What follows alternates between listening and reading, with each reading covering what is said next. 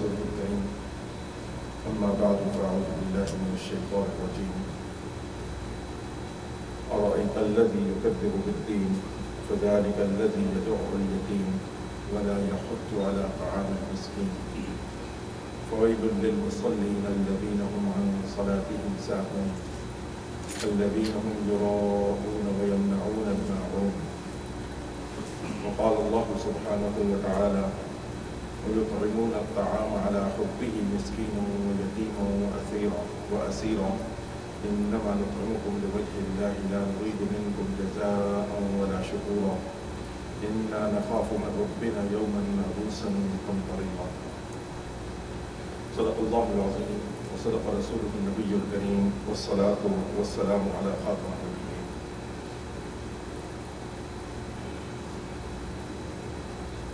Respected brothers and sisters in Islam, I don't know if the sisters are here or not, but in any case, Allah subhanahu wa ta'ala blessed us with the blessed month of Ramadan. And Allah subhanahu wa ta'ala gave us another opportunity to cleanse ourselves from the sins. Allah subhanahu wa ta'ala gives in our life several opportunities to clear our past sins and to have a new start and a new beginning. And month of Ramadan is one of those months that Allah subhanahu wa ta'ala forgives all the previous sins. Rasulullah sallallahu alayhi wa sallam said that whoever fasts and then he fasted with faith that I am doing it because it is part of Islam, it is requirement of my iman. And the second thing is ihtisaban, expecting from Allah subhanahu wa ta'ala a reward, forgiveness. If a person fasts like this, غُفِرَ لَهُ مَا تَقَدَّمَ مِنْ ذَنْبِهِ, all his previous sins are forgiven. Although most of the ulama says that these are only minor sins, they are forgiven, but there are some ulama that they say, no, it includes the major sins also. Ibn Battal and other scholars, they came up that because of the fasting, Allah subhanahu wa ta'ala even forgives the major sins, which means all the sins are forgiven. And this is a lifetime opportunity that Allah subhanahu wa ta'ala gives only to few people. You know, when somebody accepts Islam and Allah subhanahu wa ta'ala forgives his all previous sins, and we are looking at him when he is taking Shahada, we Muslims, we are feeling envy. Look, he is just taking a new start. He has no sins on his credit. Allah subhanahu wa ta'ala gives all of us this opportunity in the month of Ramadan. We do the best and Allah subhanahu wa ta'ala will forgive. My respected brothers, the ayat that I recited, Surah Al-Ma'un, in which main message is that those that they do not take care of the needy people, particularly those that they are in need of food, neither they take care nor they encourage others. They are just like those people, they are not believers. They are denying there is a day of judgment. أَرَأَيْتَ الَّذِي يُكَذِّبُ بِالدِّينِ, who is that person? فَذَلِكَ الَّذِي يَدُعُّ الْيَتِيمِ وَلَا يَحُضُّ عَلَى طَعَامِ الْمِسْكِينِ. He does not encourage others to feed the needy and the hungry. My respected brothers, the worst thing in this dunya is the hunger. And there is nothing worse than that. And probably living over here in this community, in this society, we do not have that feeling that what is hunger. There are people in the world today that they cannot find the food and they sleep hungry. Not a few people, in hundreds In millions and billions there are people like that.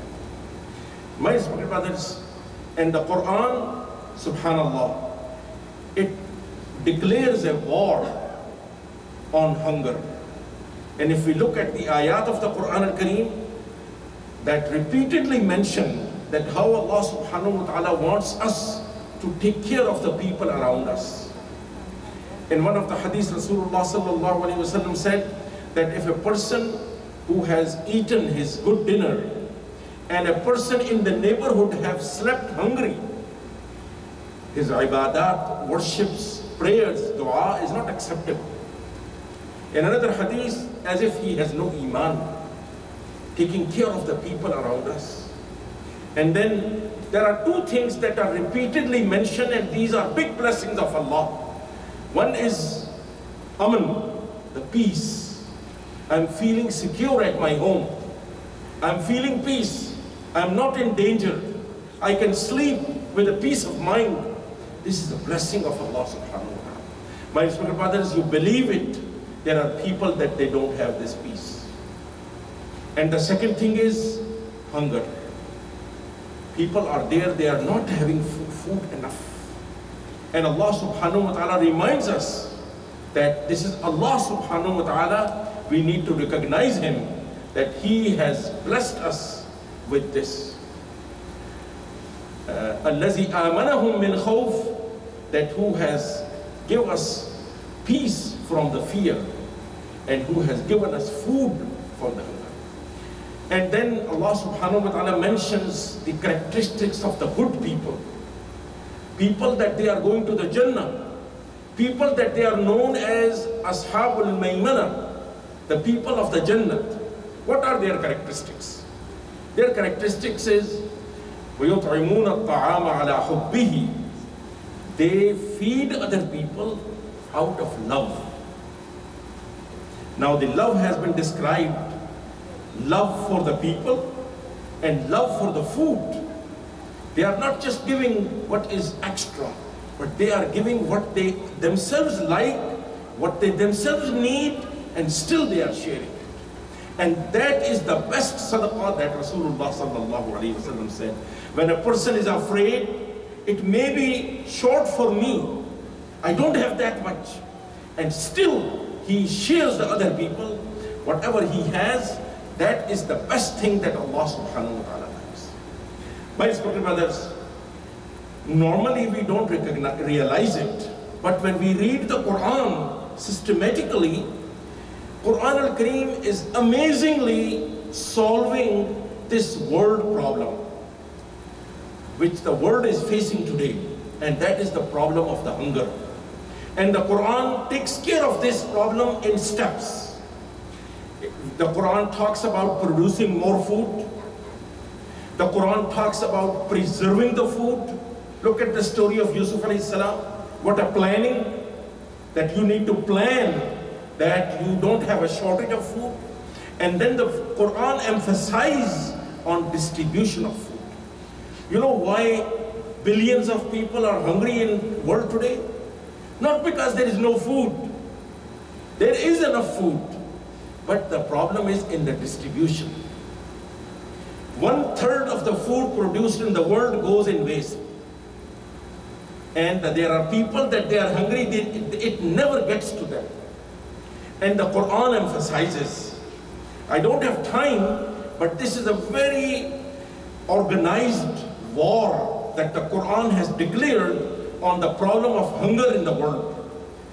Subhanallah, if today any country in the world or all over the world, or the United Nations, if they follow the system that the Quran is giving, the problem of the hunger can be taken care. But the irony is that we Muslims, who are supposed to reaching out to other people with the message of the Quran, we ourselves are not aware of what is in the Quran. Most of us, we are not aware what is in the Quran. Of course, we read the Quran for the blessing and the barakah, but the interaction with the Quran, this is what we need. Anyway, my respected brothers, Allah subhanahu wa ta'ala mentions, I will give you some more example. فَالْتَحَمَ الْعَقَبَةِ وَمَا أَدْرَاكَ مَا الْعَقَبَةِ. فَكُّ رَقَبَةٍ أَوْ إِطْعَامٌ فِي يَوْمٍ ذِي مَسْغَبَةٍ. You know what is Aqaba? We have to jump that Aqaba in order to get to the Jannah, in order to get to the pleasure of Allah. And the ulama says Aqaba is a mountain with 70,000 years height that we have to jump in to get to the Jannah. And how we can pass through it? We don't have power. But we can get through it by feeding somebody who is hungry. On a day, on a time when he is hungry or she is hungry. Subhanallah. And then Allah says, Ulaika ashabul maymana. They are the people that Allah subhanahu wa ta'ala will bless them. Besides this, my respected brothers, it's not our a'mal, it's not our efforts is going to protect us at the end of the day, but it is something that Allah gets pleased. And Allah subhanahu wa ta'ala gets more pleased when we take care of a needy person. So Allah subhanahu wa ta'ala says, those that they feed others, فَوَقَاهُمُ اللَّهُ شَرَّ ذَلِكَ الْيَوْمِ. Allah subhanahu wa ta'ala will save them from the evil of that day. And they will be blessed. They will be protected because of what they have been offering. My respected brothers, in today's world, particularly the life that we are living, sharing food with another person is not a problem. It's not even any issue.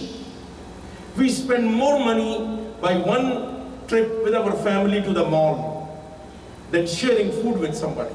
We spend more money when we go even for a little vacation over the weekend than sharing a little food with somebody.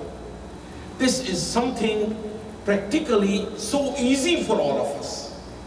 And it will really be something that we will be deprived of if we are not paying attention to that. And my respected brothers, I'll give you a couple of more examples. Rasulullah sallallahu alaihi wasallam said that whatever little bit you can share, this is a protection for you from the hellfire. Ittaqun nar. Protect yourself from the hellfire. Walau bishiqqi tamrah. Even if it is a piece of a date. What is a date? And how expensive is a date? But if that date is satisfying a hungry person, that is a protection from the hellfire. And Rasulullah sallallahu alaihi wasallam was asked, Ayyul Islami khair? Which Islam is better, Ya Rasulullah? And he said, An tut'im at-ta'am. Your best Islam when you take care of a hungry person. Because that is the most basic need in the world, in the life. Life depends on food and nutrition. And this is what we are giving. When we are giving food, don't consider it is an orange or it is a bread. It is life that we are sharing. We are giving somebody health, sharing with him. And then ahabbul a'mali ila Allah an tutrada anhu ju'an.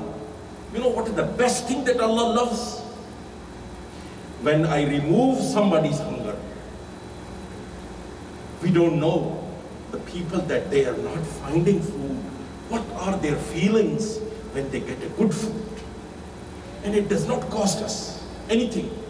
Over here, we can spend very little and we can feed so many people in different parts of the world.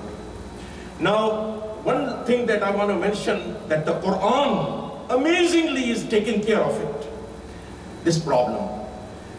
I mentioned to you that the Quran emphasizes to produce more food. The Quran emphasizes to plan and save the food. And the Quran emphasizes on distribution. And then Allah subhanahu wa ta'ala says, if you have committed a sin, you have fallen into the trap of shaitan, you have done something wrong, how can you be forgiven? Feed the hungry. Many of us, we take oath by Allah ki qasam, I'm taking oath, and then we don't follow that. This is called kafaratul yameen. And Allah subhanahu wa ta'ala says, if you break your oath, you know what is the expiration? You have to feed 10 hungry people and Allah will forgive. There was a very dirty way of divorcing in the pre-Islamic Arabia, which was known as zihar, that a person talks about his wife like he's talking to his mom, and then that was a kind of divorce which was forbidden. But then Allah subhanahu wa ta'ala says, if somebody did like this, then the kafara is feed 60 hungry people. If a person intentionally break the fast in the month of Ramadan, still one of the form of the kafara is to feeding so the hungry people. So this is the planning of the Quran, how it takes care of the problem of the hunger. My respected brothers, what I want to mention today, that it's not only good things, but it is a very serious duty and responsibility if we don't take care of the hunger. You know what is the reason? One of the reasons people will be in the hellfire. Allah subhanahu wa ta'ala quotes a conversation of two people in the hellfire in the Quran. And when he finds another person in the hellfire with him, what are you doing here? You were a good person. You were a good Muslim. You were telling us all the time good things. What happened? مَا سَلَكَكُمْ فِي سَقَرٍ قَالُوا لَمْ نَكُ مِنَ الْمُصَلِّينَ وَلَمْ نَكُ نُطْعِمُ الْمِسْكِينَ. My crime, I was not praying and I was not feeding the hungry. Subhanallah.